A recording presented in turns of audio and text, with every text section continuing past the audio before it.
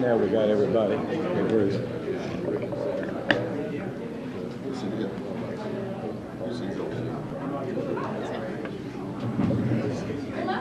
how are you? Emil thought you was last here. I knew you were in town. I saw you on that route today. Emil thought he was the last here. This regular meeting of the Board of Mayor and Aldermen for April the 16th will come to order. I'll ask you to stand for the Pledge of Allegiance. I pledge allegiance to the flag of the United States of America and to the republic for which it stands, one nation, under God, indivisible, with liberty and justice for all. I'm going to ask you to remain standing for just a moment, and let's bow for a moment of silence in honor of the victims, in honor and in memory of the victims of the tragedy involving the Boston Marathon. Will you bow your heads?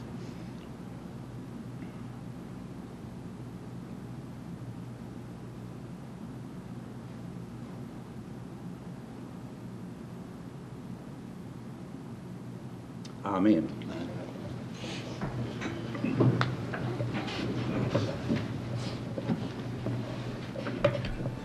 All right, we have a public hearing scheduled now regarding Ordinance 1304. This would rezone a 3.5-acre tract to the corner of Childress Street and Central Avenue from R7 residential to MH2, which is a mobile home park.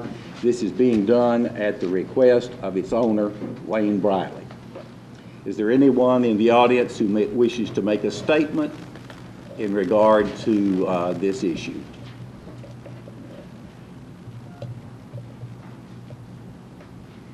Hearing none, the public hearing is closed. The next item on the agenda is 1.3, and that's the approval of the minutes from the regular meeting of our board on March the 19th.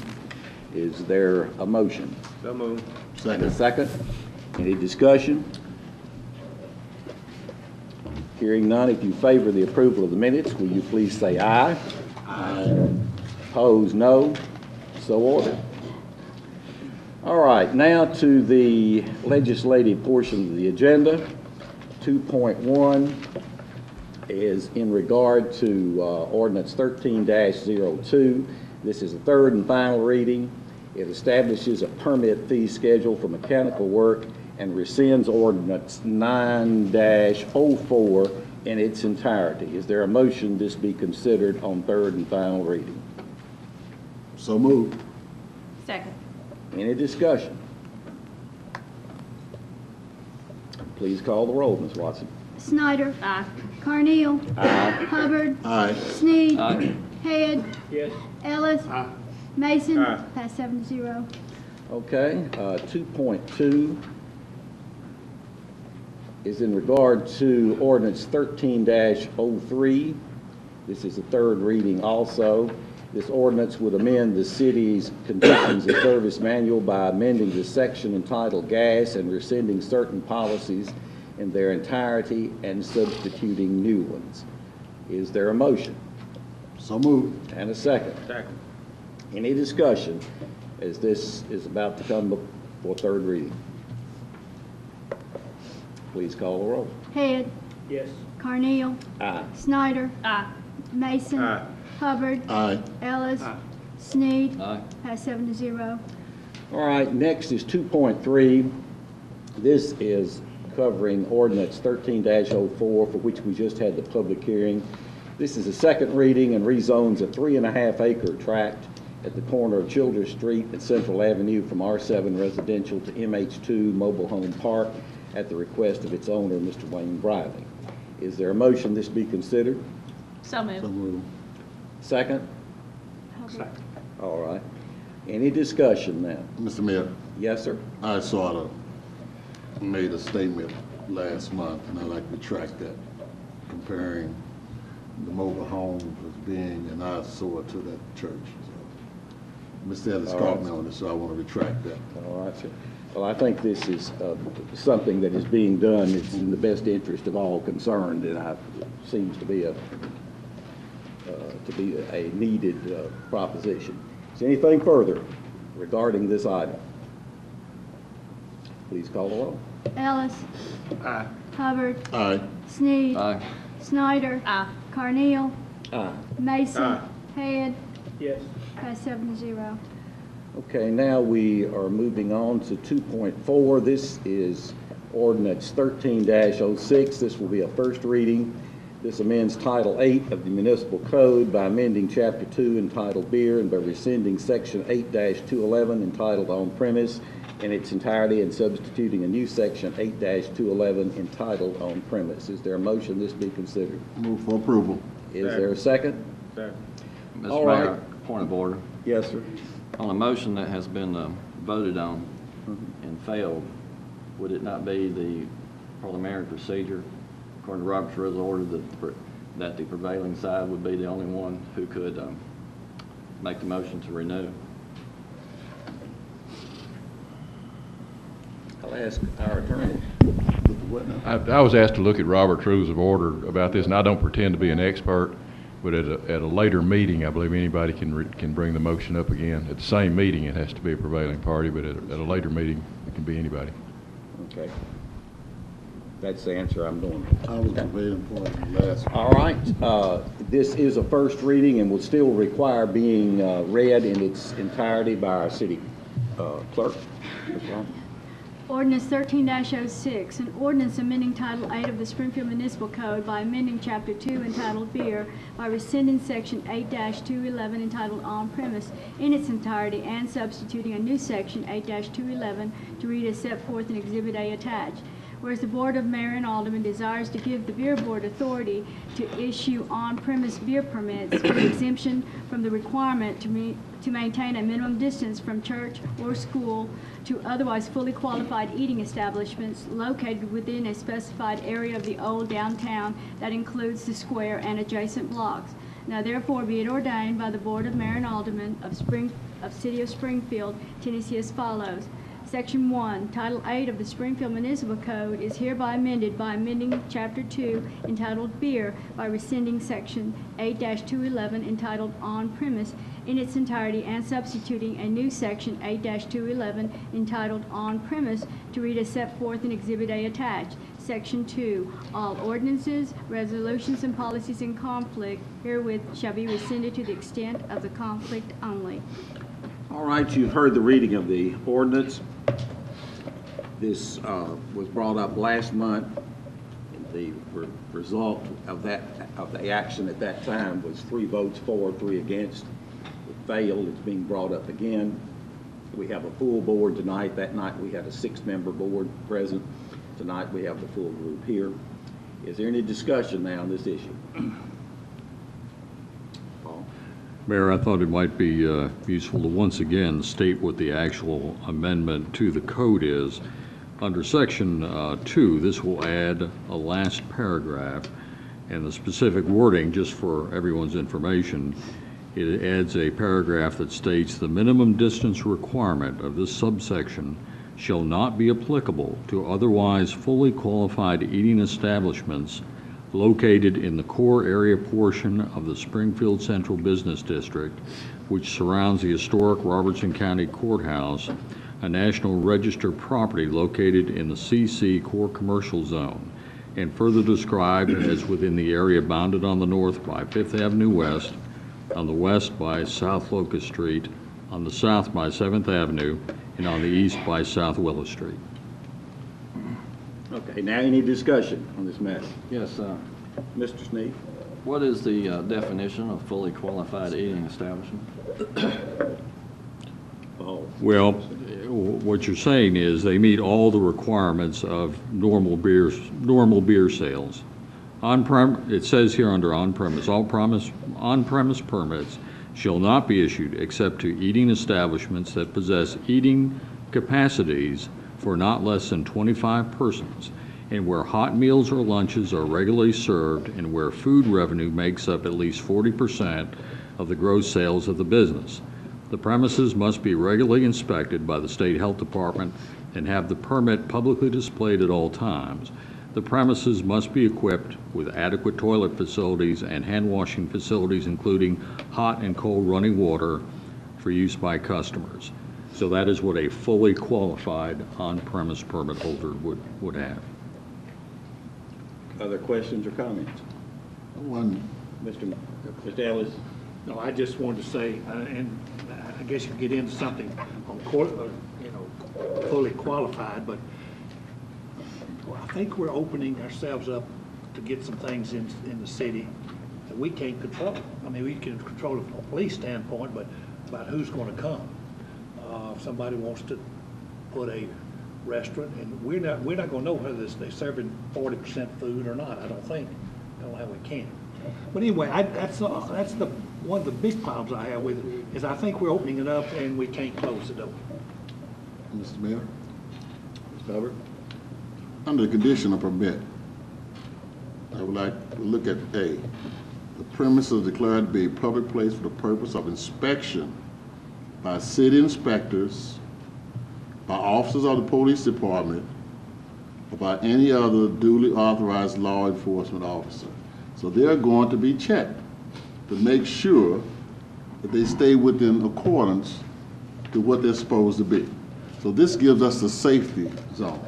This gives us a safety net to make sure that nothing trashy or anything of poor taste or demeaning. And I hear what you're coming from, but this will sort to hang it off, okay? That'll keep that from coming, because we're gonna definitely be checking it. In order, I'm sorry. Right. All of those institutions that you're talking about are being inspected today. They're just somewhere on another block. They can pick up and they can come here. We can't tell them, what to serve, or we can say 25 people, 25 seats or whatever. But everything you mentioned there is being done today, all over Springfield. So it'd be no different. A restaurant somewhere half a mile from here can come downtown. But what I'm saying is, the restaurants that we're talking about, we're putting this, and this is our vision, to have them on the same line with Old Charlie's. We're making sure that they're in compliance. But you can't do that. We're making sure. Yes, ma'am. I have a question. Drunks and everything else can't be coming out of there. Nuisances can't be created within there. Mr. Sneeds? I'd like to bring out the point that we also inspect stores that sell packaged beer. And we increased the distance requirement for this due to a location that was just down the street from a church in Willie's district that was so out of control. The only resolution to it was to increase the distance. This was at Mr. Mason's request in his district. Now that store had the same inspectors, was under the same rules as all the other stores, but you couldn't control it. You had to increase the distance, wait till the tenant moved out. I'd like to bring that up, a little history of why we've got a distance issue today. May I deal with that one? Ms. That was in the... Well, Ms. Snyder had her hand. The public hearing or the public forum we had here in this room, I can't remember the gentleman's name that spoke from the state. I think they're doing this in Columbia, they're doing it in Gallatin. And if I remember correctly, it would be like picking up Torino's and moving it up on the square, or the depot moving back and opening another location. I don't think any of us want to see an out-of-hand business, but I think that it's the best for the city if we do allow restaurants to come and we keep those tax dollars at home instead of going down the ridge. Franklin has that as well, Franklin, which is considered to have That's a very probably the good point. best downtown of Yeah. any of the areas throughout Middle Tennessee. Mr. Hubbard, you have something I need further? some clarity on the history, because, I keep the history. First of all, that place of business was in what we call our nuisance kill zone. Secondly, drug trafficking and everything else was run out of that particular place. Thirdly, killings occurred across from that place. Fifthly, all your major drug hustlers were out there. So it wasn't only the beer permit, it was because it was in that area that was designated a nuisance to society, understand me, criminal activity, killing, totally degradation to the community and to the city, and we shut it down. That's the history, Mr. Oh my Steve. God, I didn't know we were living in the ghetto down here. Mr. Hey, May. you've been sleeping, I know. Yeah, there's a lot of history, Mr. Sneed. Well, I would like to say that the on-premise, the off-premise, you're doing two different things. It's not a restaurant. Anyone can go in and buy beer or alcoholic beverages. And the problem in these neighborhood issues is the fact that people are buying these things and hanging out. That is not what you're allowed to do with an off-premise beer permit, and that's why they became nuisances. You're talking about restaurants here. Now, I must say, we inspect the off-premise businesses every so often as part of the beer permit process. We don't really do, I can't remember ever auditing a restaurant as far as their sales, but I can tell you that everybody that's got one is a viable going restaurant in town, and I don't think the question's ever been asked, really, are they selling 40%, are they selling 50%, are they selling 35%? Everybody knows they're well-established restaurants, so the need to go in there and necessarily do that is a little different than someone walking in to check to make sure the clerks are not selling to underage individuals. Other comments before we? yeah, Wait Clay? just a minute. I'm going to take this here and then I'll get to go over here. Well, what is the distance from this, from the form that had all the distance to the churches before? What is the distance of this courthouse cafe to the nearest church? You remember? Is it like 150, 200 feet or something like that? Well, I think we handed out some distances at the last It meeting. was last. I'm sorry. Gina, did you have that? I think it's 300 feet. That's a requirement now, right? What, I mean, it's what they, at one time would be measuring, like when we measured from the square over to one of the churches. I would be more in favor of reducing the distance rather than making a special overlay, because you're making something special for a certain group of people in a certain area that has no restrictions to distance. And the distance requirement was increased, I think, was it 350 now? It's 300? 300. Where it used to be, what, It's 150 or 300, it 2? is the regular distance. It was 2 and then went to 3. And you got 300-foot distance. You said the place now is 300 feet from a church. So what was the issue with that location getting bigger? It had to be more than that. It's when D Square, or the building that D Square used to be in, whoever it was at that point wanted to go into, we had to measure from the nearest corner to the nearest corner Right. of the buildings. And it's closer than 300 feet to a church. It was either right at 300 or just a little less than that. The two churches as such. Instead of opening up the whole square, I'd be more in favor of amending the motion and just reduce the distance requirement to 250. You're welcome to do that if you choose. Mr. Mason. Speaking of the church you talked, well, the footage going up to 300 feet. We've had a church move right across the street. We had to ask us to make special provision so they could open a church up, which is right across the road. You're talking at 11th and Main. Yeah, yeah. And we made provision for them to do that. That was not a provision on alcohol. That property, talking about Crabtree Furniture. Yeah. That property was not zoned for a church, period. That came Well, that's before what I us know. for a waiver to let the church be there, period. Yeah. I made the amendment because the Depot restaurant was in my district. Yeah. I was looking out for the interest of a constituent, that if they ever wanted to expand, it wouldn't be an issue. That's why the alcohol was brought up in regards to the Crabtree being allowed to non-conform, allowed to have a church there. So if they did, they had to agree not to be an issue if the depot wanted to expand. That was I remember that because it was my It motion. was Depot, I don't think. It's the one across. the Well, street. it No, was the no, taco. The Yeah. taco place. They weren't, they- I But think he they is were- correct, Yeah. he is correct in that reference to the depot, But- in case they But I wanted to moved to make a expand. motion to And that's reduce a the whole lot distance less than requirement and be done 250 with it. feet or 300, whatever you want to call it. All right, you want to I make an want to amend the amendment? motion that instead of the change the ordinance to overlay, just reduce the distance to 50, let the place have its alcohol, and not open up the entire square of every little cubby hole in the square. All right, we have a motion, is there a second? I second that. I didn't hear you. What, Ellis I second. did.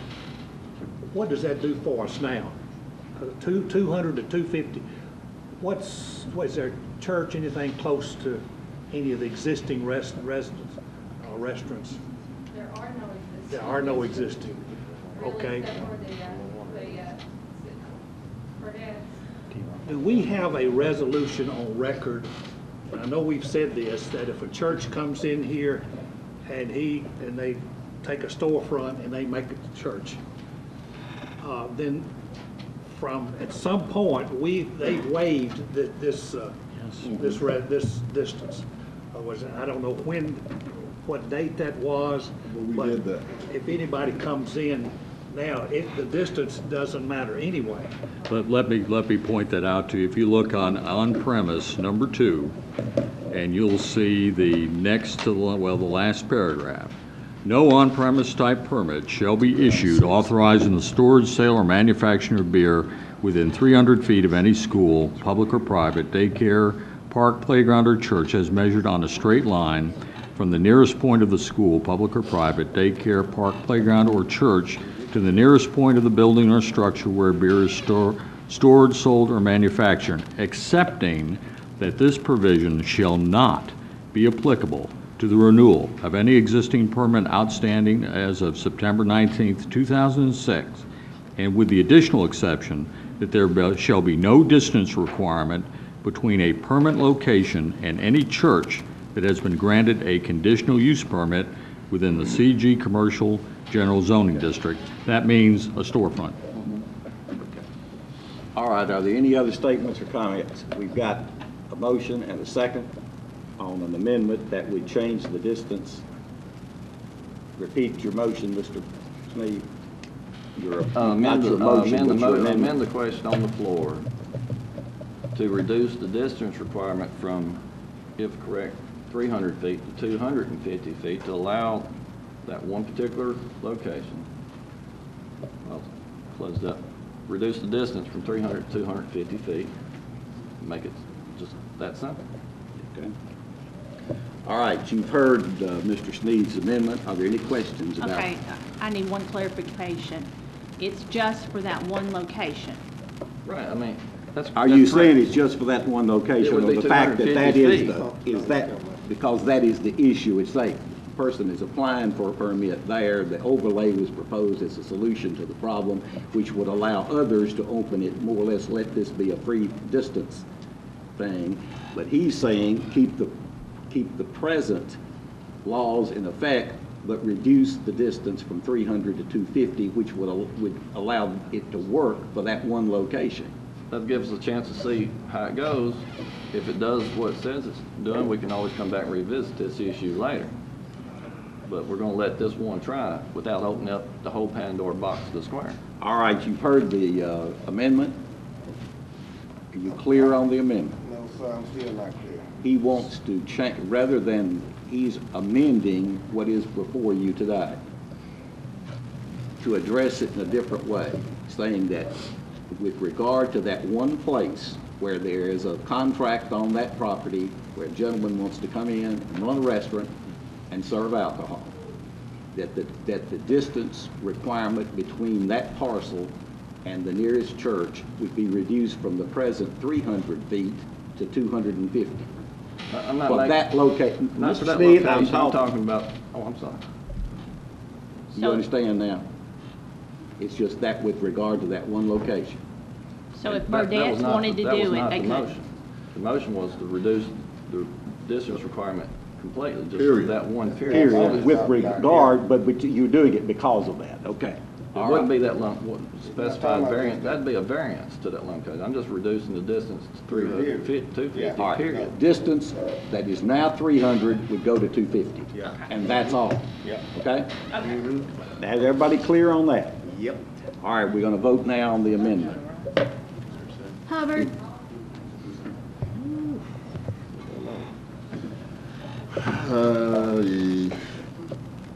Is there a second? Yeah, Mr. Ellis seconded.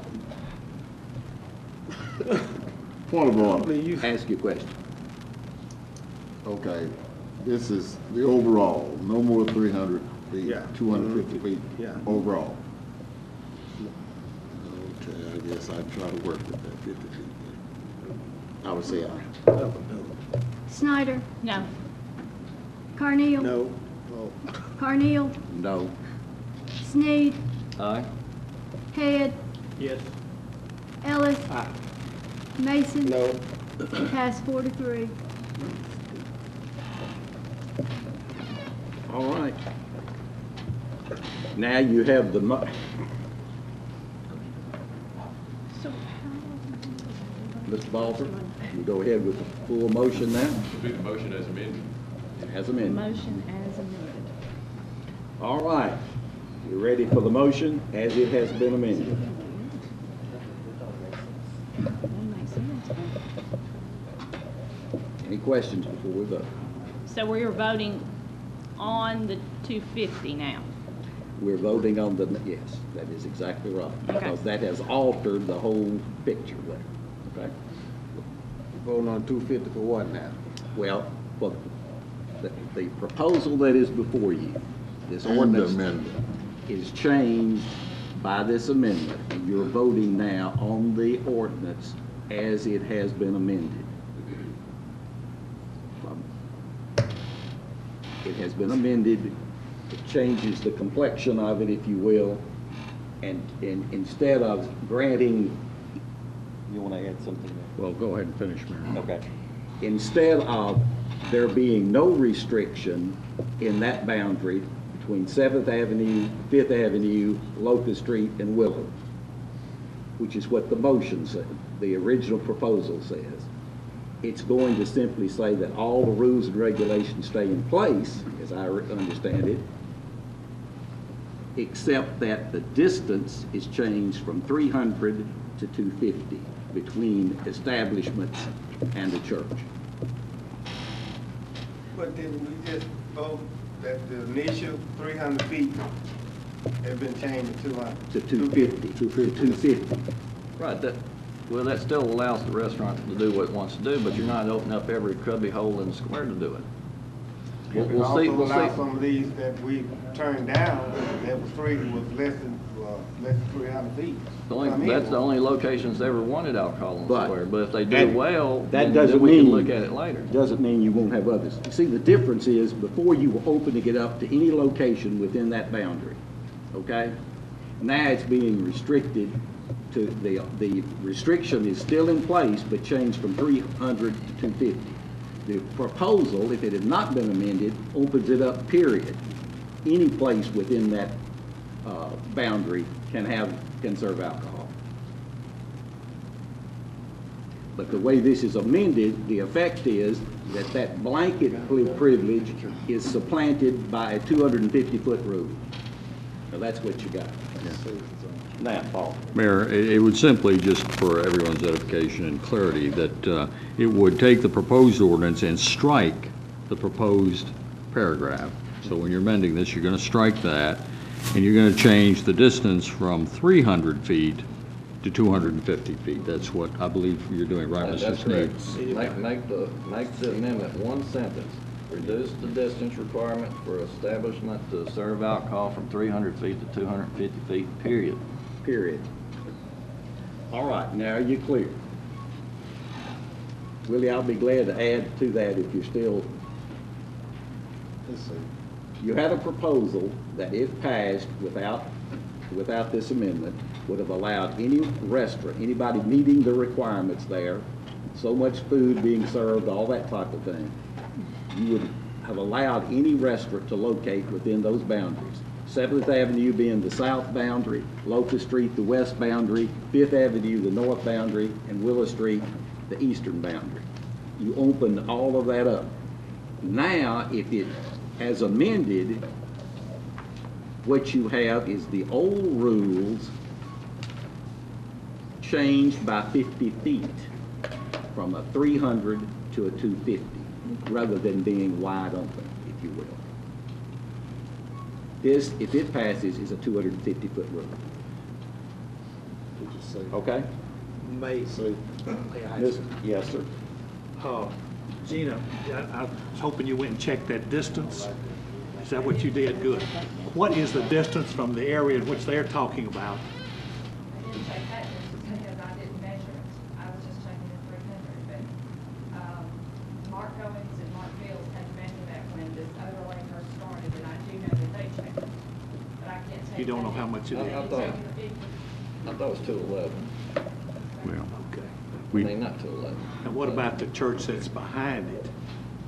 I don't know what they checked. I don't know the distances they checked for sure. All right, Mr. Nutty. you were clarification. given all that information last week. There were like 7 or 8 churches in the area. They measured them in the square, outside the square. So you just have to refer to that. I'm sorry I didn't bring it with me tonight. Okay. Hearing nothing, we're going to vote on the motion as amended. Carneal, No. Head, Yes. Sneed, Aye. Mason, No. Snyder, Aye. Ellis, Aye. Hubbard, Aye. passed 5-2. Okay, motion as amended has passed. We move now to 2.5, and that's the first reading on ordinance 1307 regarding fees for city cemeteries. Will you read that, please, Ms. Watson?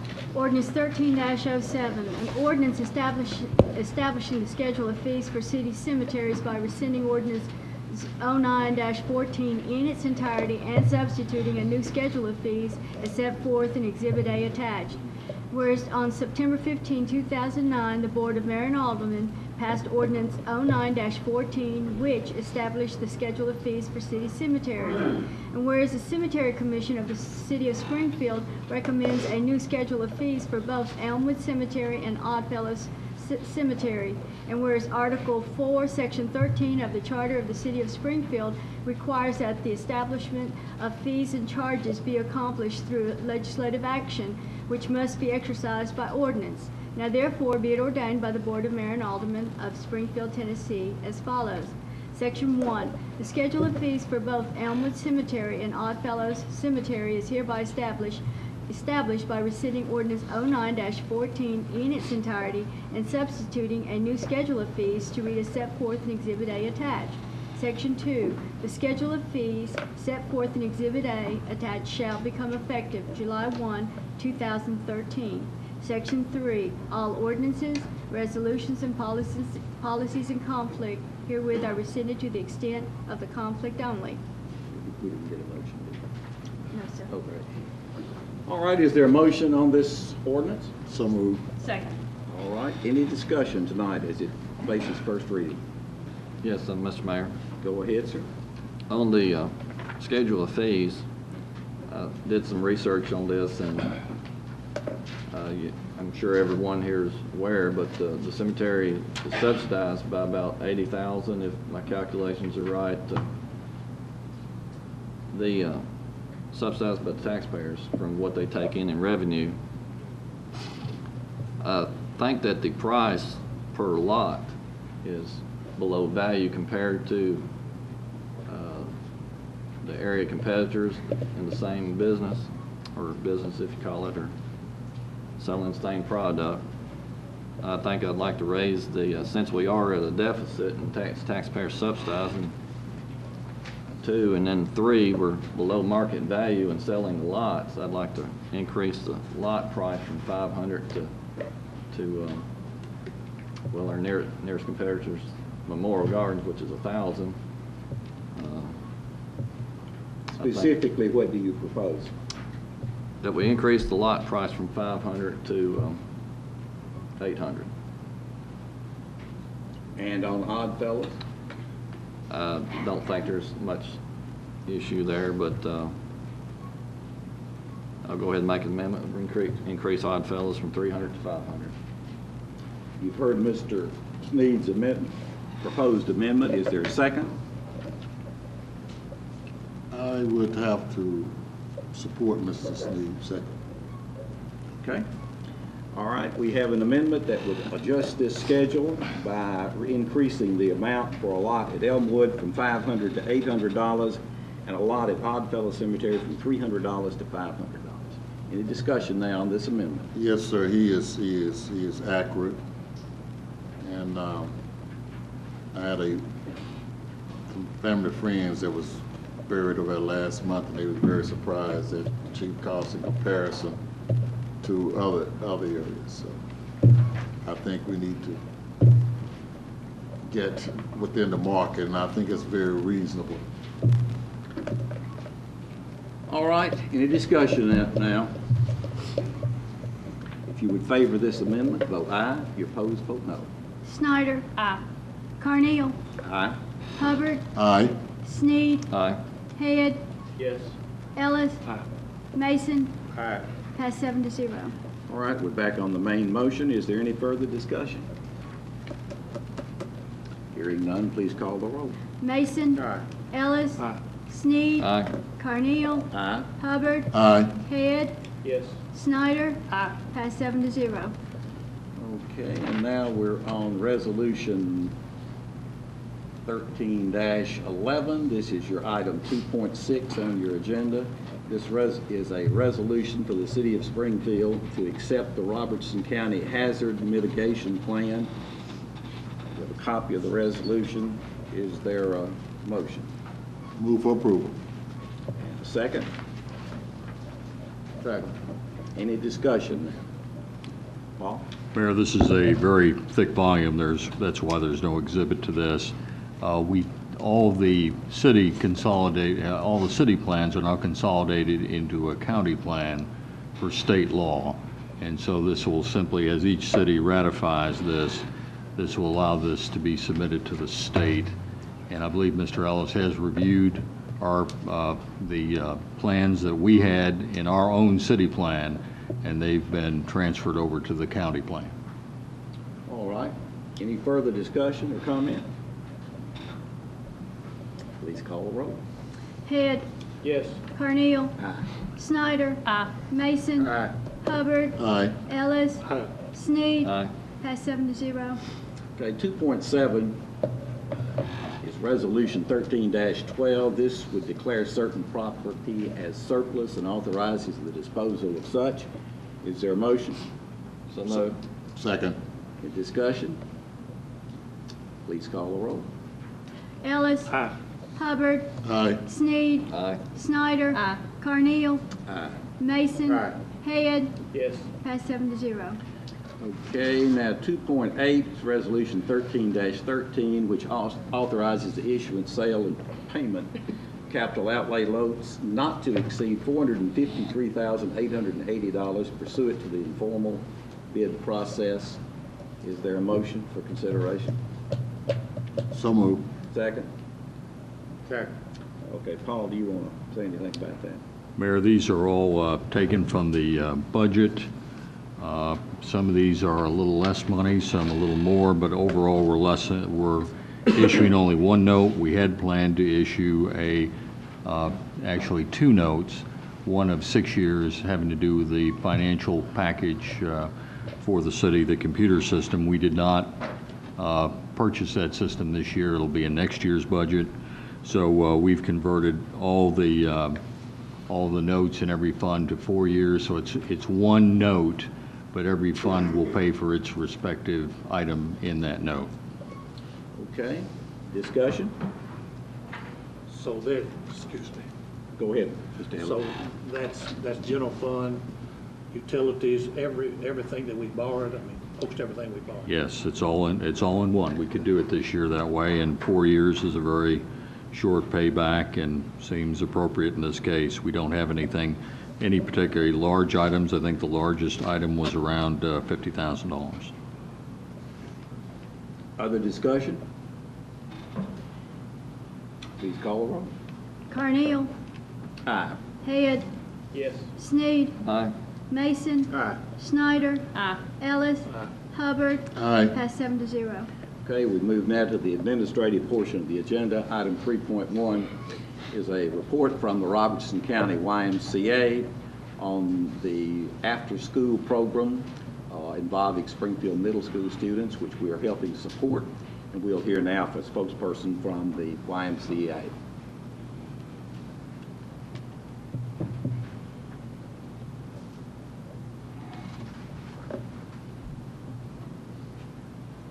Good evening, everyone. Good evening.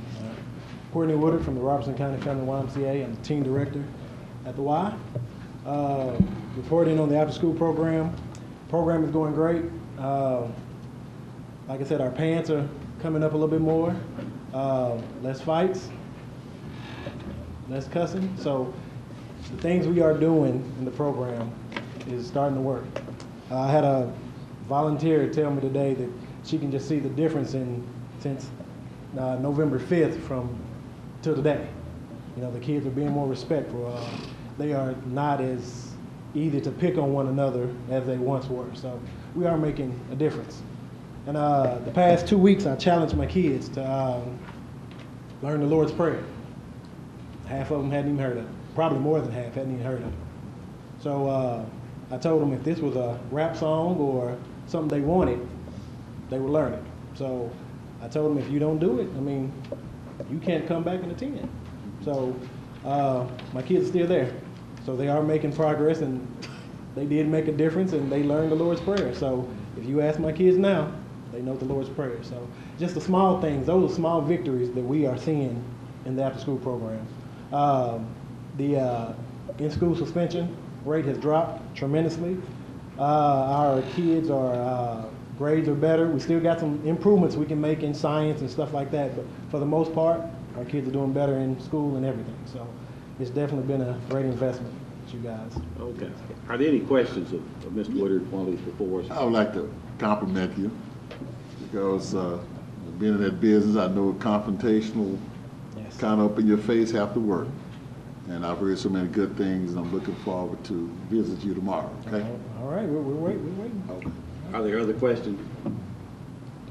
Courtney, thank you so much. All right, and before I leave, I would like to ask for the remaining funds, if we could use it for an after-school program. We're already in the motion of getting everything approved with the school and setting up at Springfield Middle. So I would like to request that we could use the remaining funds for an after-school, summer program. To keep the same kids that we're just following all the way through middle school up to high school. So that's what we're trying to do for the summer. We have, of course, approved the program. We had the school year as the framework, as you had requested. Paul? Well, one thing I think we need to do, rather than encumber funds and carry it from one year to the next, if it's the board's pleasure to continue the program through the summer, we need to, whenever this starts, we need to make sure if we can take some of it out of the balance by June 30th, that's fine. Anything that's delivered after July 1st ought to really be in the next year's budget. So I think they've spent around half the money. I think we allocated 20, and I think about 11,000 or 10,000, somewhere in that area is how much they've spent. So the fact is, we just want to make sure that everything's budgeted cleanly in the appropriate year that it's spent. Okay. Do I hear a motion from the board that these funds would be allowed to continue to be used for this purpose through June 30th? I'll make a motion that they will be allowed to be used through June 30th. Is there a second? Sir. All right. Any discussion? I have one comment. I won't be able to vote since I'm on the YMCA board, but you're doing a wonderful job with our children. Thank you for what you do. Thank you. All right. Anything further? One question, sir. Mr. Ellis? Is this within the amount of money that we gave you? Yes. That the board approved earlier? So you're not asking for any more money? No more money, just. All right. Please call the roll. Hubbard. Aye. Snyder. Abstain. Carneal. Aye. Sneed. Aye. Head. Yes. Ellis. Aye. Mason. Aye. Passed 6-0 and 1 abstain. Thank you, Ms. Thank Wood. you. All right, now we have item 3.2 is the monthly adjustment of retail electric rates by Springfield Electric due to a wholesale fuel cost adjustment by TVA. Mr. Woodard? Excuse me. Excuse me for that, Robert. I was thinking of the last gentleman, but you're probably going to want me to, wish I hadn't called on you anyway, but I'm going to ask you about, what about that little problem on Sunday? We don't know. We had a transmission outage, and we traced the line from one end to the other, from South Springfield substation on Batson Parkway all the way back to our district substation, looking for a dead bird or a tree or something, but hadn't found anything. It's just probably one of those things that got into the lines and cleared, but just stayed long enough to do the damage and take the breaker out. Well, there were some who theorized that somebody was trying to shorten the church service at 2 by having the preacher cut off at a certain time. That did happen at a church or two. So I don't know whether there was some conspiracy that way or what it was, but there were sure some unhappy customers at some local restaurants on that day. So I hope that won't happen again. Thank goodness it came on in your time name for the is not Masters. Woodard, it is Robert Gardner. So now tell me about the rates, the rate change for this month. Slight increase, 1.3%, going up about $1 to $1.50 average on residential bills. Okay. Is there a motion? So moved. Second. Any discussion? Please call the roll. Mason. Aye. Ellis. Sneed. Aye. Carneal. Aye. Hubbard. Aye. Head. Yes. Snyder. Aye. Passed 7-0. All right, next, 3.3 is the, similarly, the monthly adjustment of gas rates. Since Mr. Hall's not here, I guess we won't be voting on that. Is that right? Or we don't? I've got somebody's attention. And is there a motion? So moved. Second? Second. All right, do we know what is showing that increase is to be?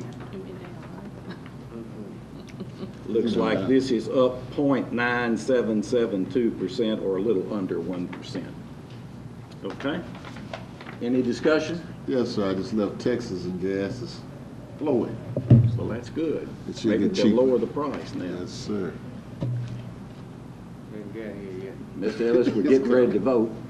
Okay. Please call the roll. Gas rates. Snyder. Aye.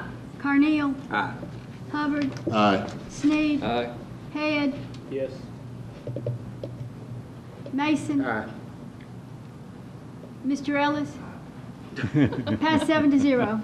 Okay. Now, 3.4 is to discuss and possibly take action on the renewal of a contract with Thurman Campbell Group to do the audit of all of our financial statements. This would be a 3-year contract. They've given us the most recent audit at a meeting a couple of months ago. A very positive report. Is there a motion that this contract be approved? So moved. Second. Any discussion? Please call the roll. Head. Yes. Carneal. Aye. Snyder. Aye. Mason. Aye. Hubbard. Aye. Ellis. Aye. Sneed. Aye. Passed 7-0. Okay, we move now to 3.5. Discuss and possibly take action on the acquisition of properties for drainage improvements planned for Queen Anne Court area. Mr. Nutting, you want to make a statement there, and then we'll go down to the properties themselves. Yes, sir. Thank you, Mayor. As you know, the board authorized Carol Croft to negotiate the acquisition of these properties, and they have been interacting with the property owners. I believe you have some correspondence by Ms. Croft later on each property. There has been some correspondence that I know on one property, the Lee property, where there was some correspondence with Ms. Croft that had not been entered into the record, reflecting that the that the attorney thought that the property owner, she was going to urge them to accept $112,000, which was the appraised value. If you look on this item on the second page, you'll see that there are a number of prices listed. You have the three property owners. You have Lee at 2502, Queen Anne, Batson at 2506, and Batson at 2508. The numbers there's four numbers. The first column deals with the appraised value, the market value of the appraisal for not subject to flooding. And you can see that Lee was $112,000. Batson at 2506 was $83,600. And Batson at 2508 was $87,500. In the appraisal subject to flooding, the Lee appraised value was $101,000. The Batson at 2506 was $71,100, and the Batson appraisal at 2508 appraisal subject to flooding was $78,800. We have shown the last offer. I think some of that correspondence is, this information is in the correspondence. The last offer that we made to Lee's was $106,500. To Batson was $71,100 at 2506, and at 2508 it was $82,740. And then you have the property owner's last counter offer. I put $112,000 for Lee because the attorney was recommending that for the client, although we did not hear specifically from the client on that. The Batson property last counter offer, $83,600. And then we had a counter offer. I believe Mrs. Batson wrote a letter, and I think we have that. And the last offer that she made was $89,767.28, which I think there were some tax issues and other things related to the property. What the staff is going to recommend is that we use the market appraisals, but we're gonna have some differences between the properties. And let me make sure, has everybody got a map of these properties? Let me give you, Connie, you've got your map, and let me give the one that Alan had. The one I'm giving you now, Alan has provided, and you can see where the properties lay, where we're going to actually make the improvements, widen that detention pond. And I think Ms. Watson has gone ahead and provided some maps. Connie, have you got all those? Did you give those individually to everybody? And kind of shows, once again, where the properties lie relevant to each other, and then a kind of a little bit of more of a higher elevation map that shows how it relates to that section of the subdivision. So let me just point out to you that if you look at the maps with the names on them, you see the Lee property is sitting high at the end of the culvert. That's on one end. And then you've got the 2508 Queen Anne Court Batson property on the other end. Now, we had since bought that vacant property between Lee and Batson at 2506 was the Holmes property. As you remember, that was severely inundated with water. And we bought that about 2504. Yeah, and that was purchased, I think, almost 3 years ago. I think it was 2010. So we've had that property for some time, and the home's been removed. The Lee property and the property on the other end really have never been subject to having a lot of rain during a normal rainfall on the property, or actually in the houses themselves. There's been rain on the property, but certainly not to the extent that the former McNabb house that Mr. Batson bought, that had, as you know, that was always surrounded by water. I mean, except for the front yard, it was totally surrounded by water, and had some water in the crawl space basement, but not a whole lot, not anywhere near as high as Ms. Holmes' house was. So I think what the staff, to try to be consistent, what we're recommending is that we purchase the Lee property at 2502 and the Batson property at 2505 at the appraised value that is not subject to flooding. So in other words, buying Lee at $112,000, making that offer to them, and making a $87,500 offer to Batson at 2508. And then at the former McNabb House, we are recommending that the appraised value for a property subject to flooding be paid in the amount of $71,100.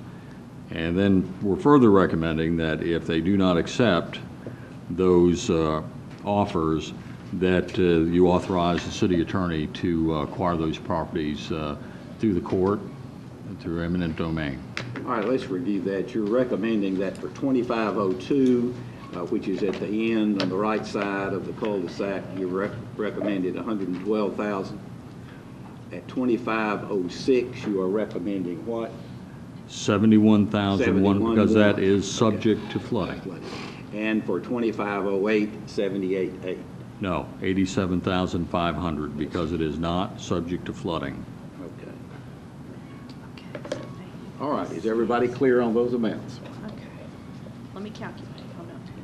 $112,000 on the 2502 property, $71,100 on 2506, and $87,500 on 2508.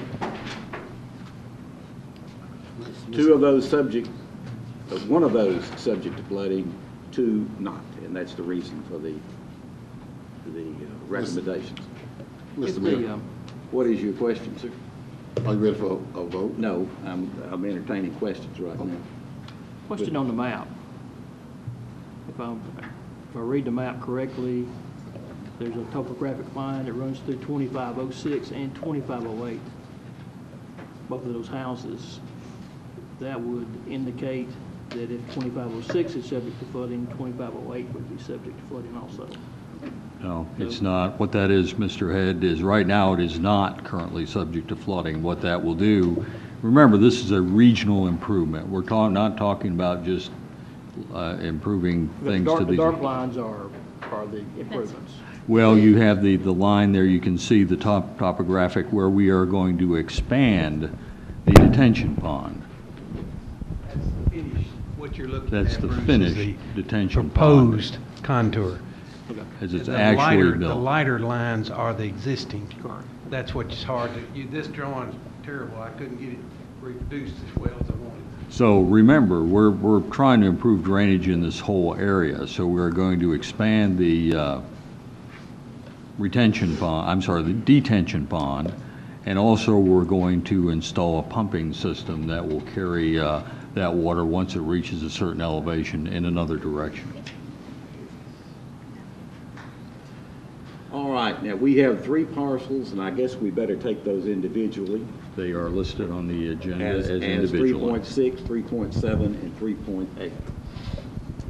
Okay? So we will move through that in that order. First property we'll take for a vote would be 2502 Queen Anne Court, which is the Lee property. Is there a motion that this item be considered? So moved. Second.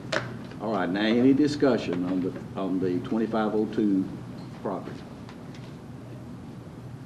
Call the question. Ellis. Hubbard. Aye. Sneed. Aye. Snyder. Aye. Carneal. Aye. Mason. Aye. Head. Yes. Passed 7-0. Okay. Is everybody, can we state that your offer is $112,000 for the record, right? That's what we had just repeated, but I Well, it would be good if- 112, that was 112,000. It had been repeated twice, and I thought that was sufficient. But now, 2506, Move for approval. Second. all right, and that amount would be 71,100. No, sir. That's what the recommendation is. Well, You're gonna amend it. my vote would not be for Well, 7. then you're gonna have to amend it. I make an amendment because of the president was set with the $120,000 to keep a discriminatory thing from coming in, that 2506 would be paid the appraisal not subject to flooding, $83,600. All right, Mr. Hubbard is amending the 2506 recommendation of 71-1. He is amending that to the amount not subject to flooding, and that's 83,600. Am I hearing you correctly, James? Yes, sir, you're hearing me All right. correctly. Is there a second to your amendment? Second. All right, we'll vote. All right, any discussion now on the amendment? Paul? I have to say this, the board realizes that we tried to purchase this property for $50,000 over a year and a half after the original flooding issue came up. Mr. Batson bought the property, bought the house, knowing that it was subject to flooding at $45,000. And, you know, we're up to me. You wouldn't get it, you know. All right. Yeah, you have to pay the, you know, market value. So I think at $71,100, he certainly has made a lot of money on his investment. Are there other comments before we vote on the amendment? I'd like to offer, is this an amendment? Yeah, we're voting on it. Your comments would be about this proposed amendment of changing the offered amount from 71-1 to 83-6. That's Mr. Hubbard's amendment. Okay, if I want to offer an amendment to not take this piece of property, when does that come in? Well, I think you could vote. You can offer that also, or you could just simply vote no. Well, there may not be enough of us voting no. That's fine. All right. Well, I'd like to hear Mr. Allen Ellis's Mr. Allen Ellis? opinion on that. Well, of the three properties, this is the one most needed. So I think to make this work. Of course, we know it's been flooding from day one after the railroad did their thing. That's all I can say. I can't hardly, it's up to y'all what you buy, but that's, if any of them, I'd rather have that one than any of them, so. But to do the whole plan, we have to have three of them. Are there other questions of Mr. Ellis? I guess now I have a question for Mr. Jim Bothrop. How much money are we going to spend going to court over this issue? Is it going to be over $12,000? As far as legal fees and appraisal expenses, it probably won't be over 12,000. What the jury will do, I can't sit here and tell you I know. What's your opinion? They tend to split between our appraiser and their appraiser somewhere, not always right in the middle. If we got that, okay. What would they charge when they go to court too? Yeah. All right, other questions or comments regarding the amendment that's been proposed? Ms. Snyder? I guess we were elected to, I know we were elected to be good stewards of the money, so therefore, if we go to court, we could have to pay court fees for both sides? No, well, possibly their appraiser's expenses, not their legal expenses, but their appraiser's expenses possibly. And I don't know, have they furnished us with their appraisals, or is it just our appraisals? Just ours. We don't have their appraisals yet. We don't know what they'll come back with. The legal term for it, I don't guess I can say on live television. All right, other questions or comments before we vote on the amendment? Can I make a comment on why I chose? Yes, you may. I knew by talking. Make it brief, please. Talking to Mr. Ellis, I knew that 2506 was a driving point to really get this retention pond, so. All right, sir. Anything further now before we vote on the amendment? Please call. I'm sorry. Ms. Snyder? I'm going to quiz this one to death because it's property. Mr. Nutting, do you believe that we can get it for 71? Well, I think the jury's going to hear that the public could have had it for 50, and that this is basically a big money-making deal for somebody. That's my opinion, okay? And I think, yeah, take it to the jury and let's see what happens. I think we have to offer to take it to court, Mr. Balthrop. We have to give them the market value, the appraised value. So to take, is that correct? Yes. So, I mean, we would have to, and I have no objection to that. But I'll tell you what, I think any penny above that is a travesty. All right, other questions now? Yes, Mr. Mayor, I don't know how many of y'all have been out there to survey the situation on site, but I have, and so I I've been out there and questions. looked at it as well. So we are voting on Mr. Hubbard's amendment. Amendment to offer 83.6 rather than the 71.1. All right, I think it's been amply discussed. Without objection, we're going to call the roll on the amendment. Hubbard, Aye. Snyder, No. Carneal, No. Sneed, No. Head, Yes. Ellis, No. Mason, No. failed 2 to 5. All right, back on the main motion. Anything further? Yes, I'd like to amend the motion. All right, sir. Proposed to By the Mr. amendment, you mean? I'd like to amend the motion, Okay. proposed to change the 71.1, reduce that by 4,000 to 67,100 with the stipulation that Mr. Batson removes the house, pay him 67.1, which is 4,000 less, and have him move the house within 90 days. All right, Mr. Sneed's amendment would offer 67.1 instead of the 71.1 and require the owner to remove it. Is there a second to Mr. Sneed's amendment? Is there a second? Fails for lack of a second. We're back on the main motion to offer 71.1. Is there any further discussion? Let me try one amendment, sir. All right, sir. And I know we Everybody just needs to listen carefully. on one of them. I do know that Mr. Batson did, it was just what Mr. Paul said. I went and we were going to buy it, and being an individual, they could go buy it much quicker than government moves. Mr. Batson, being the businessman he is, and he's a very good businessman, he went and bought it for $45,000. He understood the water. He understood everything about it. He built the house originally, and he's renting the house today. And I would say that all he has to do is say, don't put anything in the basement. Because I don't mean basement like a house made, but it's under the house, crawl space. And personally, and I know we may need that to build a holding pond or whatever we're talking about. But I just make a motion that we let Mr. Batson keep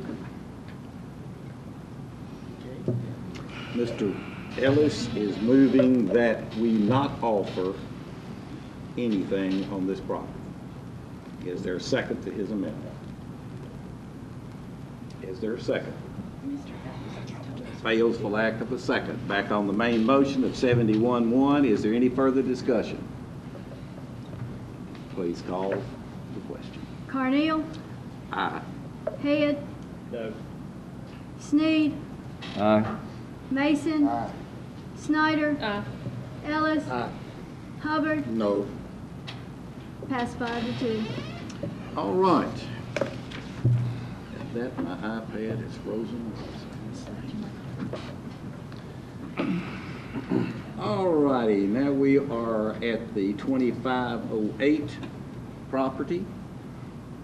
This is item 3.8, and the recommended offer, because it's not under the category of not subject to flooding, the recommendation is $87,500. Is there a motion? So moved. Second? Second. Discussion. For Mr. Mr. Ball, Ellis? how much did Mr. Batson give for this piece of property? Did he trade a house or something? He may be the one that can answer that. I don't know how much money he has in this house. Well, I do know this, and Mr. Batson's here, so if you want to ask him. But there was a transaction made, and I can't tell you the exact amount of money offhand, but somewhere around the 89 number that Mrs. Batson stated. It was 87, I think, according to the records. Okay, okay, that was All the right. actual purchase? Okay, okay, thank you. I All right, appreciate that. 87.5 is the offer. Is there any further discussion? Yes, Mr. Chairman, I'd like to make an amendment to the motion. Okay. I'd like to reduce the price of $82,740 to $78,740 and have Mr. Batcher remove the house in 90 days. That would save the city the cost of tearing it down, which was the purpose of the first try, but maybe I need to explain it a little more.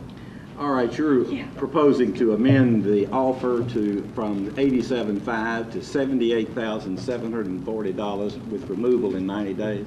That is correct, sir. All right, is there a second? Is there a second? Motion fails for lack of a second. Back on the main motion. $87,500. Is there anything further before we vote? Call for question. Head, Yes. Carneal, Aye. Snyder, Mason, Aye. Hubbard, Aye. Ellis, Snead. Aye. Pass 7-0. All right. We move to 3.9.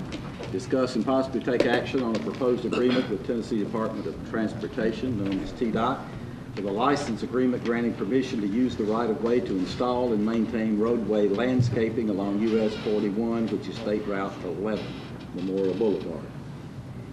Is there a motion? Is there a motion? So moved. And a second? Second. Paul, do you want to? Yes, I believe, Mr. Balthrop and Mr. Ellis, that there are some conditions in this that we are going to have to amend, and I think Mr. Balthrop will brief you on that. My suggestion would be, after Mr. Balthrop briefs you, to approve the license agreement subject to any changes that Mr. Balthrop negotiates with the state. Jim, would you go ahead with your...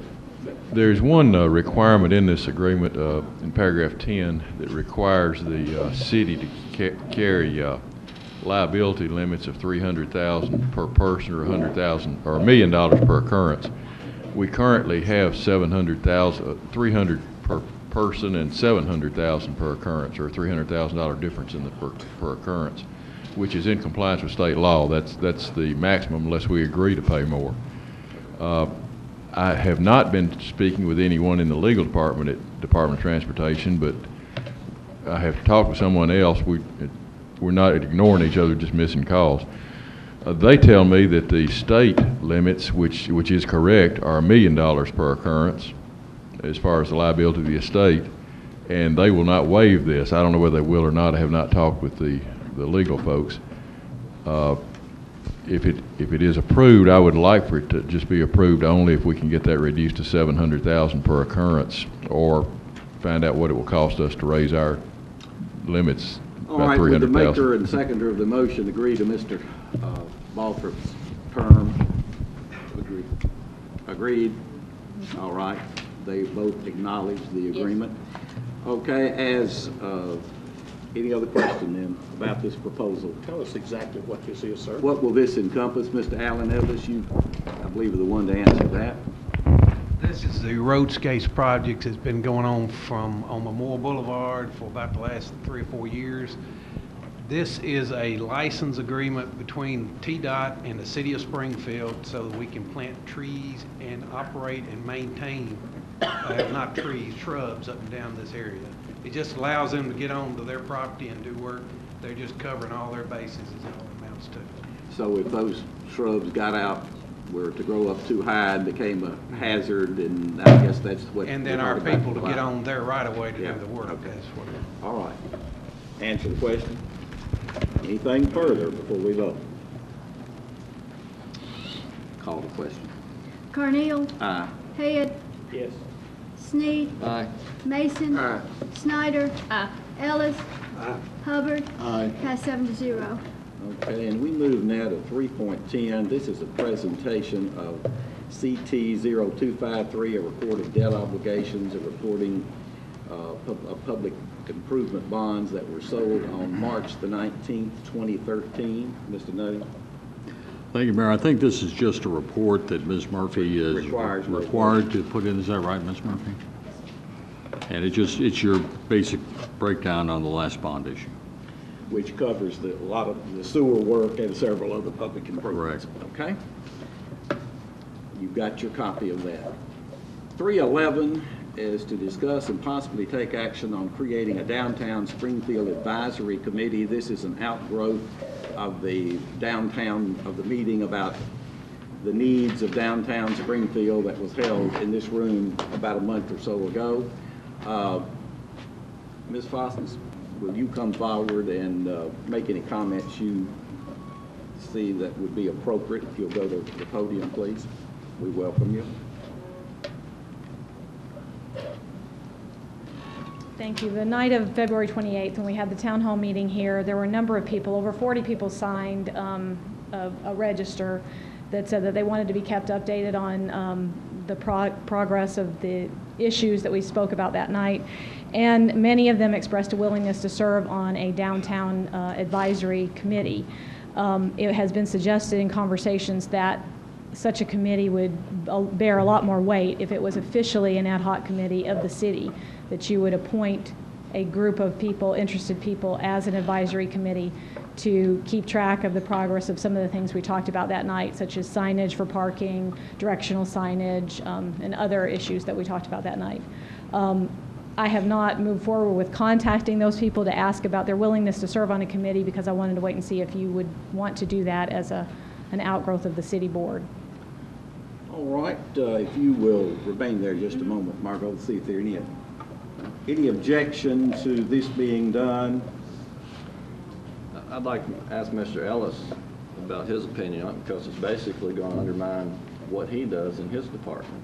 Because currently, I mean, his department has say on signs and right-of-ways and so forth, and it's going to be a competing interest with the department. Mr. Allen Ellis? I don't know, this is the first time I've been talking about, but as far as signs, we take any advice. Now, there's legally some signs we can't do, you know, by state law. We're under the Manual on Uniform Traffic Control. But the only thing I know of so far we've asked about is the public parking sign. Is that correct so far? But yes, we can't do everything, I'm sure, that some people are going to come up with. I mean, there is a department, there is procedures for people who have issues to go through the traffic committee. Yes. And so forth. And other than that, refer to question to Ms. Fonsa, other than traffic issues, what do you encompass that this proposes? Well, there was a long list of suggestions made at that meeting about many different issues, parking, et cetera, downtown associations, promoting events, that sort of thing. What we're proposing is an advisory committee that would be made up of business owners and property owners and people who are interested in the downtown district. Do you propose that this committee have term limits, staggering? That would be up to you. A salary? Mm-hmm. No, absolutely no salary. It would be a volunteer committee. Other comments? Yeah, one stipulation. I'm very progressive, but they work at the pleasure of the elected board. Absolutely. You know, Absolutely. We don't need any undermining, diminishing our spin on things. Absolutely, and Okay. what we're proposing is Long as an we're advisory clear on that, board okay. to give you input from people who have an interest in the downtown Definitely, district. because we are the elected officials of the city. Bruce, I believe, were you here that night? Yes. For that? Do you have thoughts on that? You're a downtown businessman. I think it's a good idea. I like it. Mr. Ellis? Yes, would we do it, each alderman? I think it would be a good idea for each member of the board to have a recommendation, whether they lived in their district or not, taken perhaps from that list of that they have expressed interest, or others you may choose. But let each person, Ms. Fosnes will give us that list, and then we can move accordingly. How do you feel on this? Certainly with our wards being represented fairly, yes. I definitely agree. I always want to kind of. We're not going to make this a tight stipulation, but that each board member would be responsible for agreeing to a person to serve on this board, on this committee. Well, what I'm saying, understand what I'm saying? Have fairness, okay? Well, we're doing that. You wouldn't, if you have the say-so, I trust you'd be fair. I would definitely be Okay, fair. then that takes care of But it. I don't want, I'm not gonna argue with you, but I don't want, just certain people driving the ship, others not having a part of it. So I'm careful about that. Excuse me, sir. I'm careful about that. Point's been made. Because that old ghost is still in Springfield. I'm very careful about that. Spread it around. Mr. Sneed? I propose that we establish a downtown advisory committee based on the members of this board choosing someone of their choice in their district, or if there's not someone suitable like any other board, that can go outside. Contingent with the same term limits of the board members, so it runs concurrent with those. It keeps it staggered. That is non-compensated, and that the advisory board be established for a period of 6 years. That way it would work out, and then we would review whether we need to continue with this advisory board. So we'll see how it goes for 6 years instead of establishing where it would require action to dissolve. Have a time limit of 6 years. See if it's something that we'd want to continue. You'll let the sunshine law take care of it. Okay. All right, sunset law. Right. Thank you, Margot. Is there a second to Mr. Sneed's proposal? Second. Any discussion? Please call the roll. Hubbard. Aye. Snyder. Carneal. Aye. Sneed. Aye. Head. Yes. Ellis. Aye. Mason. Aye. Passed 7-0. All right, now 312 is to discuss and possibly take action on steps being taken to comply with the EPA's administrative order on consent. Mr. Nutting, would you speak to this issue and try to give us a summary of where we stand after your meeting on Monday with state officials in this, on this issue? Sure, Mayor. Let me go, first of all, hand out some schedules and a list of things that have been done to date. And then there's been concern over the building permit issue, and there's no restriction on building permits straight up. This is going to be a little more complicated issue in the fact that the issue at hand here is the ability of our sewer system to hold the wastewater, to collect it, and basically we've created system overflows. Now, I'm going to try to make this as brief and succinct as possible and give you some idea as far as where we're at. First of all, the city operates under state law under a state permit, and that state permit deals with the operation of the entire wastewater system, from the plant, the pumps, and the collection system. And in that, they require that there be no system overflows. That's standard wording in a state permit. Now, the EPA has issued an administrative order on consent. And why this order was issued is because we have system overflows that we are going to have to correct. And right now, we're focusing on, after the administrative order was issued, trying to evaluate the system and determine to what extent we're going to make the rectification to the system. Now, the important thing to remember about this general order is that new connections or increased flows from existing connections will be tied to the condition of the system at the specific locations within the system. So it's going to be a little different story depending upon where you're at, how much capacity is in the pipe, and so forth. For example, the Carr Creek interceptor system, I'll just call it that, we have a portion of our system finds its way to the plant along Carr Creek. Then there's another portion of the system, the older portion of the system, which is in very bad shape because we're an extremely old city. And most of our wastewater, maybe about 70%, finds its way to Sulphur Fork Creek. The Carr Creek interceptor portion of the system is in pretty good shape because it's new. So really, we haven't had any issues with regard to issuing building permits for anything off that system. Now, there are some concerns in there that we're going to have to rectify. Circle Drive, I believe, is a portion, feeds into that, but that's at the upper end. Everything down below that is fine, and that includes 431 South, the hospital area, South Main Street, Batson Boulevard, all that area that can be developed is basically has enough capacity, and we don't have any system overflow, so that's pretty good. On the Sulphur Fork Creek issue, that's another matter. That's where we're going to be spending a lot of money to make improvements to the system to stop the I&I, infiltration and inflow, which is taking capacity in the pipe.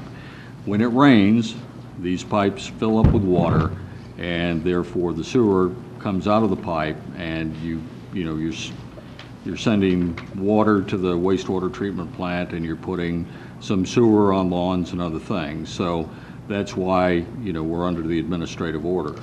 Now, the order states that within 24 months of the order, we entered in the order this past September.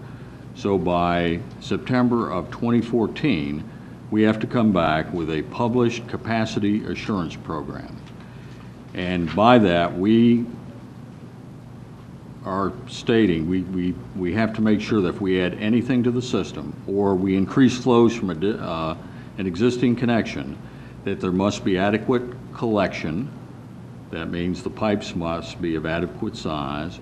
Transmission, the pumps should pump at the rate they need to pump and not creating capacity issues.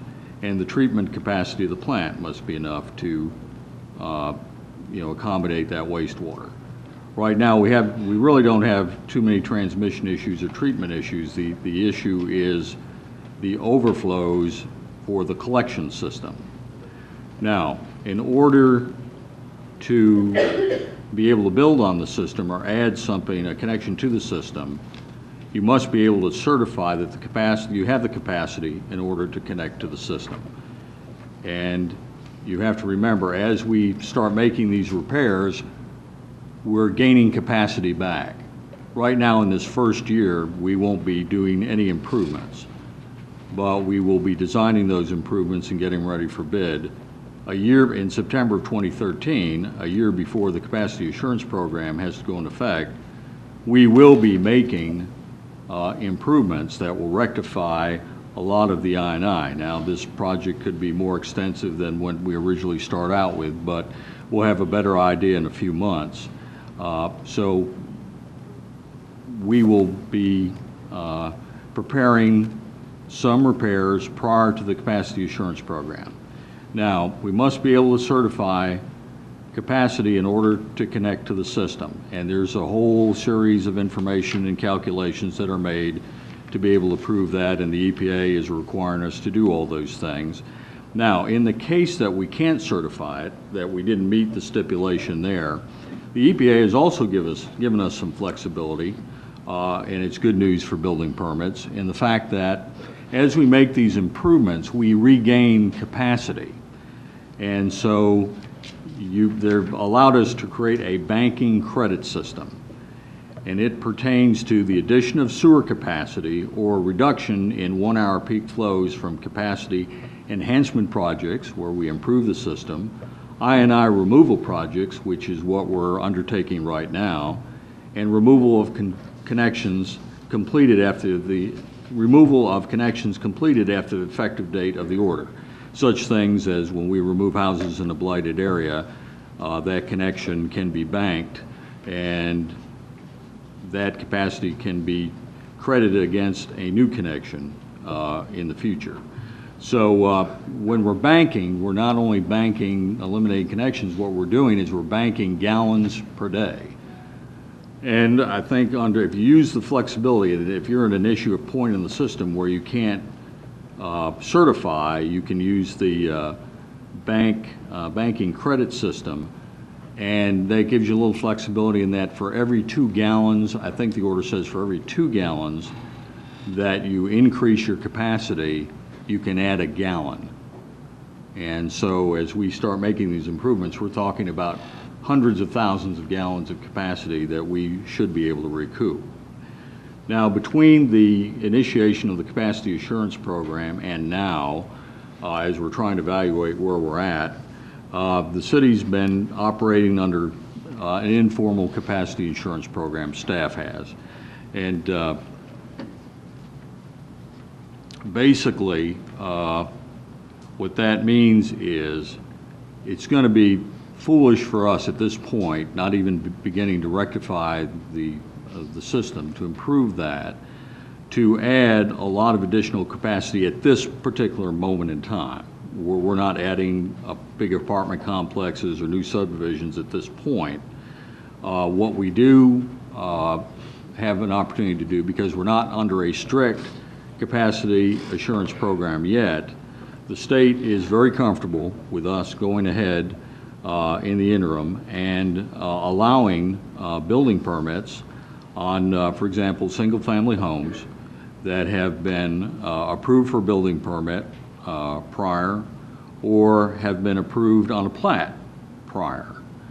And of course, as this condition changes, as improvements are made to the system and capacity credits accumulate. So there'll be a couple of things going on here. If you want to have a building permit, if the system is good where you're at, you're good to go. And they can certify that, and you're good to go. If that doesn't work, if the improvements aren't exactly what they need to be at your location, you can still utilize the credit system, which will be the gallons, 2 gallons per 1 gallon. So once again, I want to reiterate, in this first year in September, we will begin making system improvements before we have to have the formal capacity assurance program. So it's not a clean, yes, you can have permits everywhere, no, you can't have permits here. It's not a green situation in every case like it was.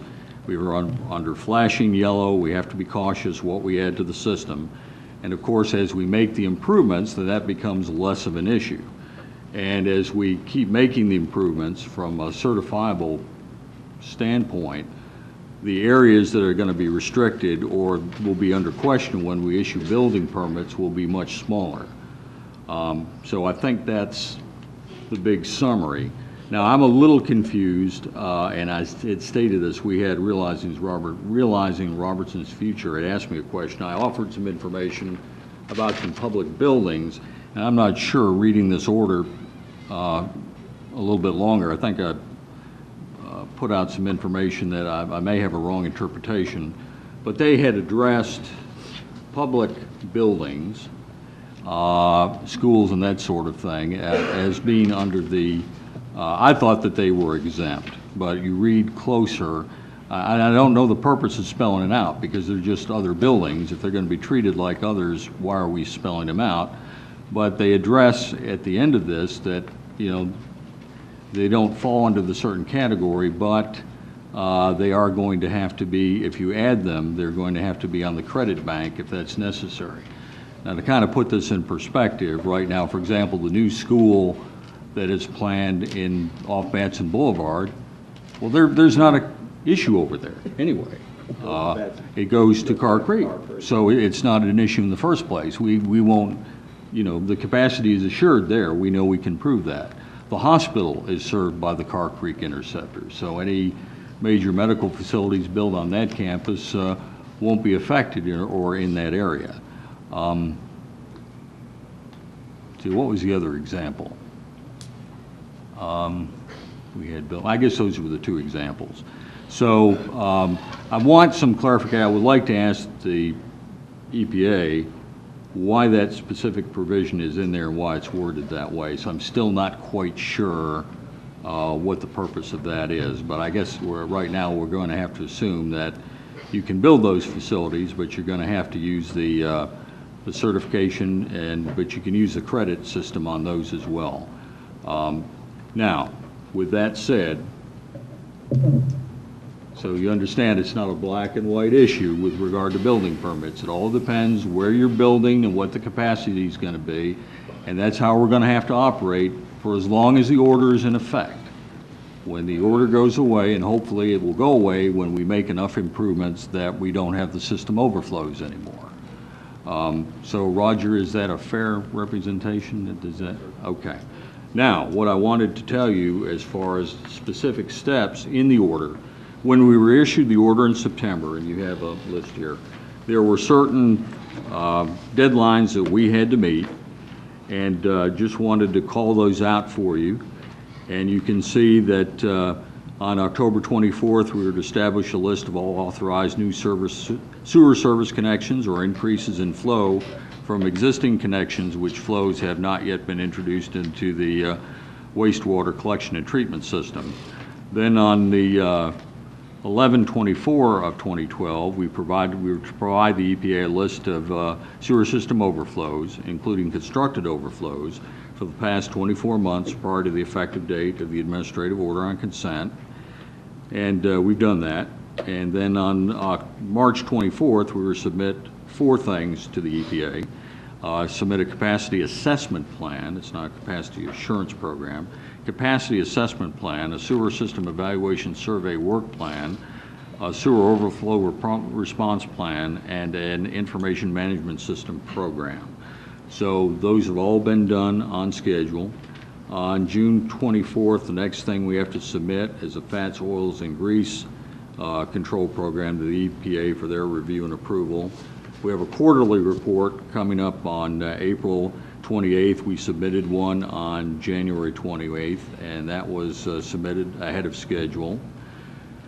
The city has sold the bonds. We sold the bonds in March, and we received the proceeds on March 19th, which was a month ago. We've performed over $750,000 worth of engineering evaluation work. We met with the engineers yesterday after we met with the state, and their goal is, I think I'm stating a summer and a possible August award. Their goal as of yesterday was to try to get the specs completed in June and the contract out for bid in July, for award in July, so that we'd have the contract repairs beginning September 1st. And then, of course, then we'll have a full year to make repairs before we have to have the capacity assurance plan on a formal basis. So what we are going to do every month now is give you an update as far as where we are, as far as the schedule. What I also like Gresham Smith and Partners to do is to come in quarterly or every 6 months, or as long as this program is going on, and to have a special meeting with you and explain what we're doing, what the strategy is going to be, maybe discuss that strategy with you, because you may want to make certain improvements in certain areas of the system. If you know a certain portion of the system is going to grow, you want to make sure maybe you put a little more emphasis on that portion of the system. That's going to impact future development more than something that maybe is an old part of town and isn't developing. But in any case, your public health and safety has to be the primary issue. So we're making some progress. We are issuing building permits. We are issuing building permits within the suggested restraint of the state. Right now, there are those constraints and parameters. And so we're not having a whole lot of requests for building permits, but building has been down a long time, and believe me, we want to build as much as we can while the market comes back. But I think by taking a real aggressive posture with this, we can have some of this corrected so that at least a number of building permits maybe next year won't really be at issue. All right, Paul, thank you for that report. This has been something that's been on as a top priority with a whole lot of citizens. We're interested in the growth of this community, and we intend that it proceed in an orderly way in compliance with the consent decree that we've agreed to, but that we take every advantage of everything that's at our disposal to move as fast as we can on it. So it looks like we'll see some work actually beginning as early as September, or say as this fall. Yeah, you've seen the Hydromax trucks and the people that are doing the flow monitoring. You've seen them all around town, so that's all part of the analysis. And we're working on the most chronic overflow areas right now, which are on the Sulphur Fork Creek portion of the system.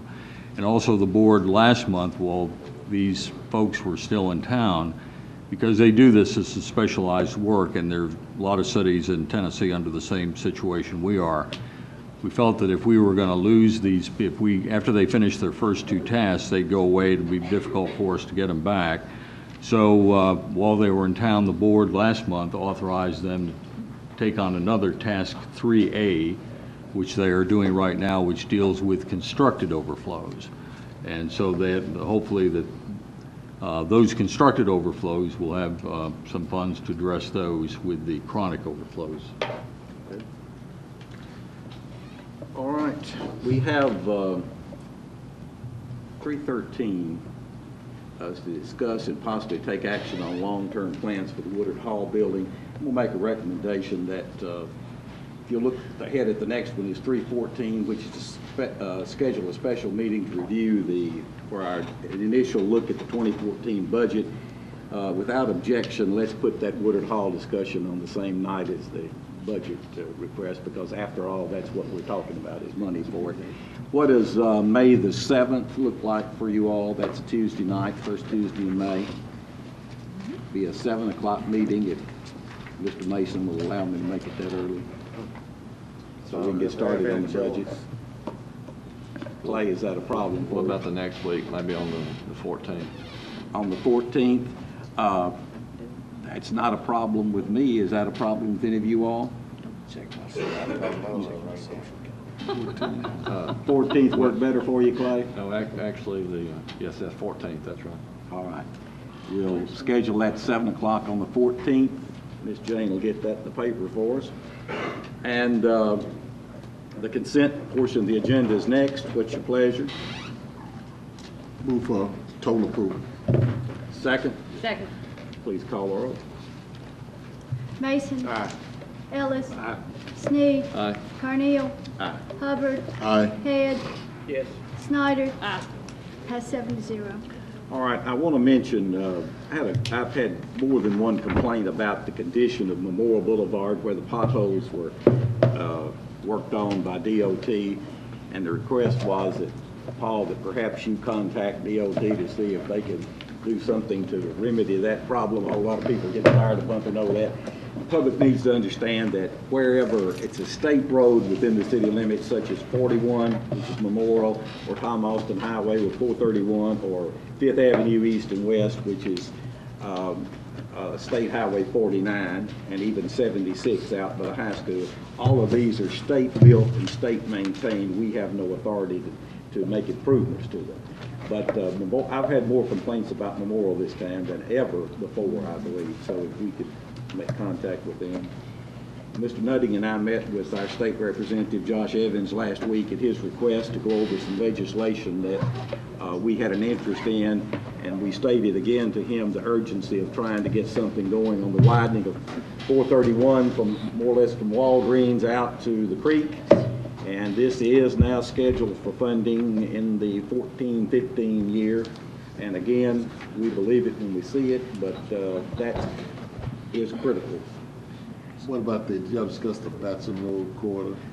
We discussed it But it's as not. being number 2 after, Okay. after the 431 thing. Of course, the state's already looking at phase 2, I guess you'd say, of 431, which is the part from Cars Creek out to where it narrows again up a mile this side of Pebble Brook. Okay. So the worst part, of course, being down the hill past Pebble Brook. That's not what they're working on yet, but that's the most current report available. Mr. Ellis? I just have a question. I guess Paul explained that. He lost me about halfway through it.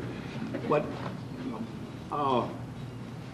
as far as building permits, if someone wants to build a house or whatever, do they, of course, I know they have to get the permit. I understand that. Is that when they find out whether the sewer is adequate or not? Is that? Before we actually award a building permit, this is in all circumstances, it's been going on for a few years. We, under the code, can take 3 days to make sure that there are no issues with regard to zoning and other matters. In this particular case, it is absolutely critical that Mr. LeMasters believes that there is going to be no issue with regard to sewer, that there's enough capacity and what have you. So it's going to be more of an issue after we get the capacity assurance plan, but it'd be less in the fact that we'll start making repairs. Well, it needs to be remembered that we're going to gain capacity two ways. We're going to get credits every time we tear down some dilapidated structure that's already been on the sewer system. You're gaining that way. Then you're going to gain when you start these improvements for which we borrowed the money.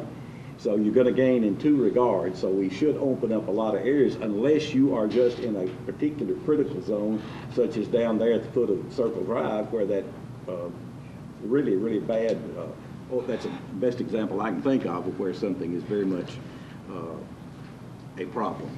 But otherwise, we are moving on this, and we do take this very seriously and intend to open it up just as much as the law will allow us. Paul, did you have anything? Yes, Mayor, I had a few things to report, and I think, Alan, correct me if I'm wrong, back to the Memorial Boulevard. I think one of the problems why patches don't take on Memorial Boulevard, there's actually concrete underneath that road, and that's why every time they come and patch that thing, the patches don't hold.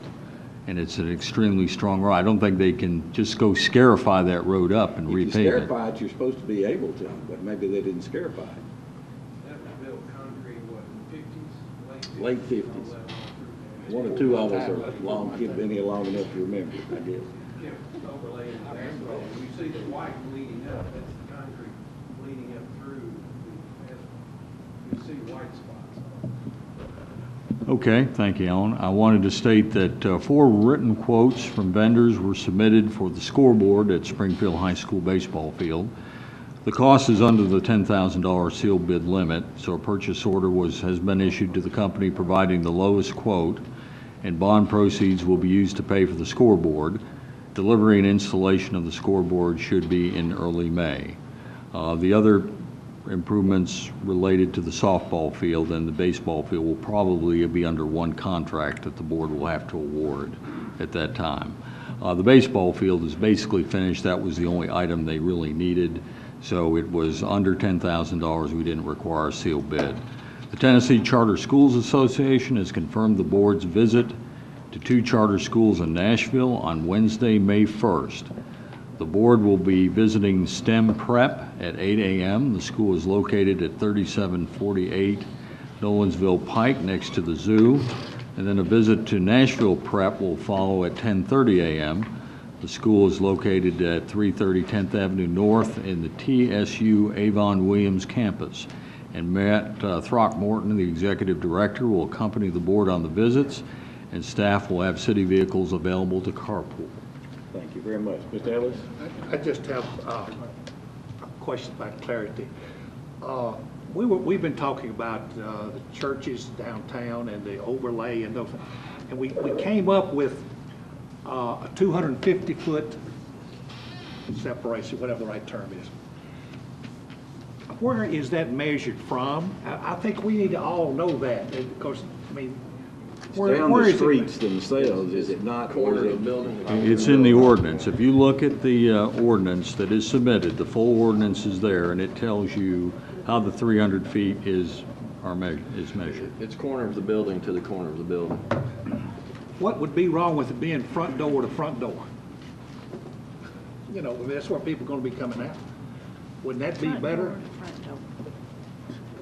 It's not, that would have to be a change in ordinance, okay? But it's something to think about. We can change it next time. What? We can always change on the second reading. Okay.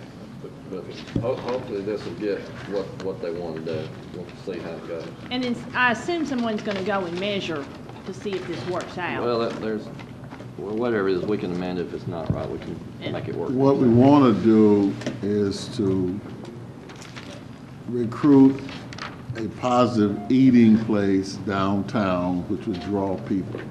We don't want to have too much competition. Well, I'm saying that. You don't want to have too much competition where those dollars are spread too thin.